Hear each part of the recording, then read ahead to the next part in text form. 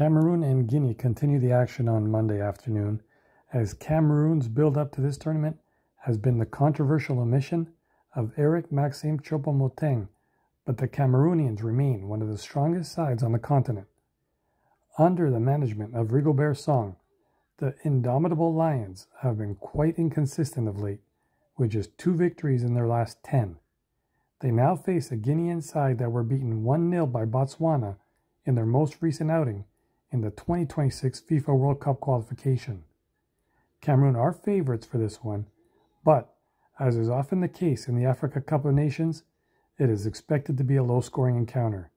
So the play I'm going to go with here, give me Cameroon to win and under 3.5 goals. That's the play, and I'm sticking to it. Cameroon to win, under 3.5 goals is the play here.